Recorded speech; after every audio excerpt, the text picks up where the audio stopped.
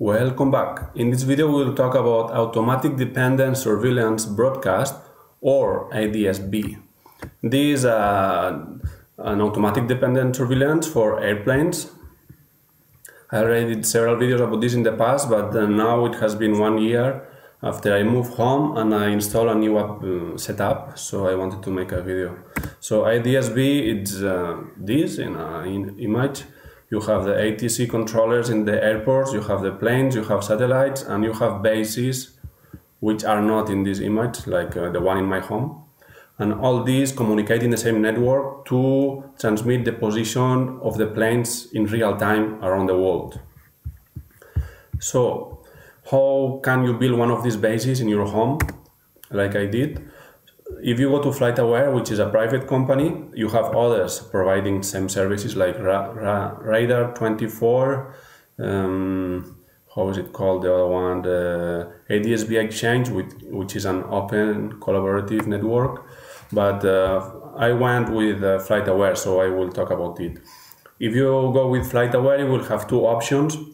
One is to build a P-aware base. So basically here you need a Raspberry Pi 2, and then you flash the system that they provide to you that contains the main script dump 1090 in a SD card, and you just set everything with the antenna, the decoder and everything, and plug it to internet, and it's all automatic. It will transmit the data to Flightaware and you will have access to your own detections of your antenna. But what's the downside of this? You need a Raspberry Pi 2 used exclusively for this purpose. So the other option, which is the one I use, is to use a Raspberry Pi or another single board computer. In my case, I use an Orange Pi 0+2. In the past, I used Raspberry Pi 2, so they work exactly in the same way. So if you already have Armbian or Raspbian Linux system running in your SBC, the only thing you need is to use the apt-get command to install the software you need for this ADS-B base, and you can run this and your SBC computer is still available to do other things at the same time. So here we have the outputs in case you open one of these bases and create an user account in Flightaware. You can track how many positions you see per day, etc.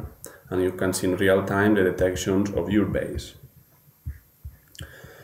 So what do you need for this? You need the single board computer like Raspberry Pi 2 or Orange Pi 0+2. I can confirm with this two that it works well. And you need this radio decoder. This decoder with the chip RTL2832U and R820T2. I also confirmed that it works with the R820T, so not the second version. This is the one I used before. The T2 is supposed to have better signal to noise ratio, and theoretically it can detect some more planes. I didn't feel a big difference, but actually it's the same price. It's just the company updated the model, so the old one you don't find it anymore. You find the T2 now. So this stick usually is used to watch TV in your laptop or listen to digital radio or also analog radio, FM radio. But it can decode the radio of the ADS-B system. So it's the one we use here. You can use other chips or even the same chip with other sticks, but this is the one I used. So after you follow this procedure to install your how is it called? To install your Pi-aware system, which contains the dump 1090 FA, which is the software that detects the planes. You reboot, you plug the USB stick with the decoder, and you will have the base running. Then you just need to claim your base. The system will already work without claiming, but once you claim, Flightaware will start providing information about your detections. Now I go to my ADS-B and you will see what I mean. Here's my user.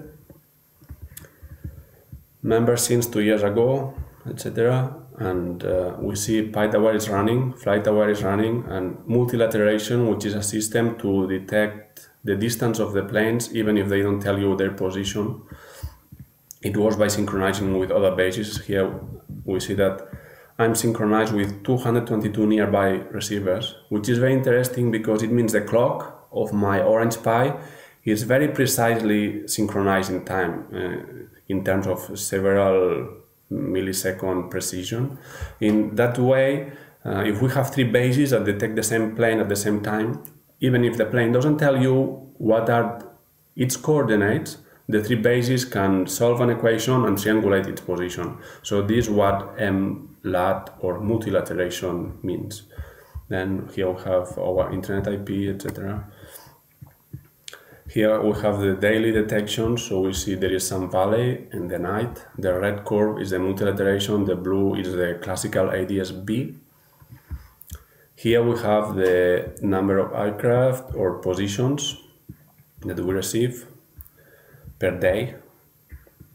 Here we have the hourly average, so we see a maximum around between 10 and 11. It seems the highest density of planes in my region.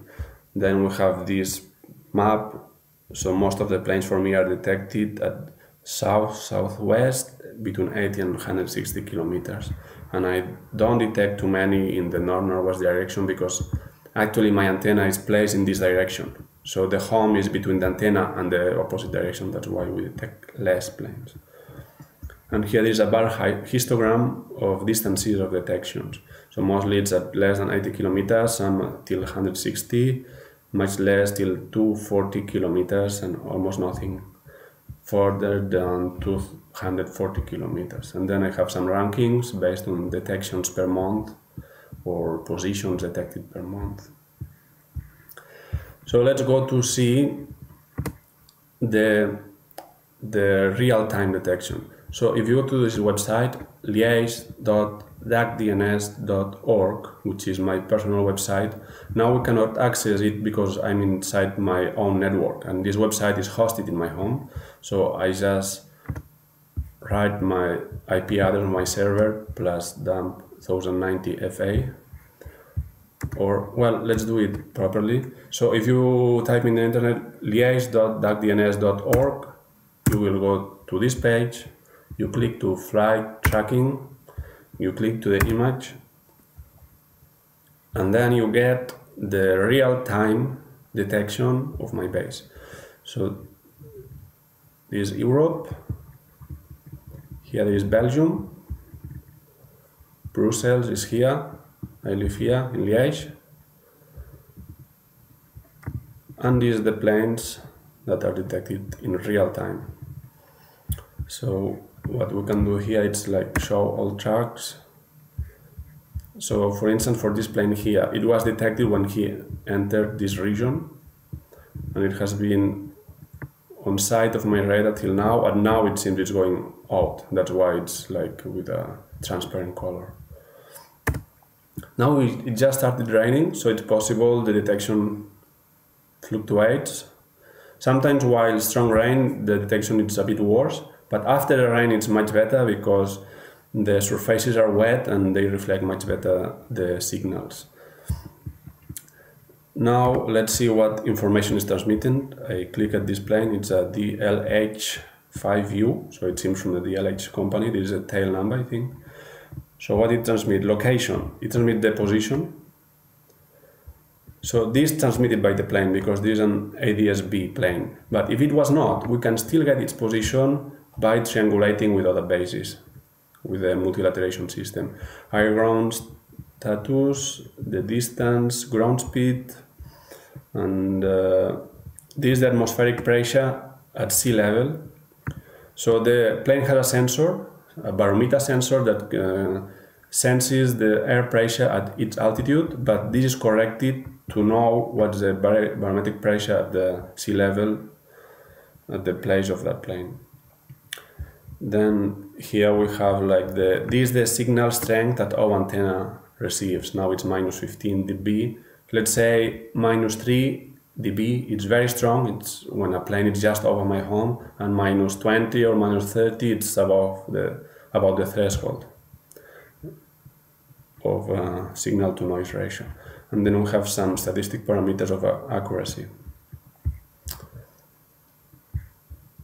Okay, so if we go back to my profile, before I had this running on a Raspberry Pi 2 and I live in a different location, much lower in height. Now I live at 235 meters. Before I live in the same city as now, but near the river, so it's like at 50 or 60 meter or over the sea, maybe 70 or 80, I'm not sure. But I used to catch many more planes because I live in a tall building, so I had no obstacles in front of me. And here, even if I'm much higher, I receive a bit less. Now, in number of planes, I'm around 1,600. I was around twice in the past, around 3,000. Mainly it's because my home here is not very tall, so the trees and the home surrounding are the real horizon, even if the planet horizon is much farther. So this is my 1 year update of the new base, the Orange Pi P2 base. I hope you found it interesting. If you have some questions, you can post it in the comments. See you in the next video. Bye.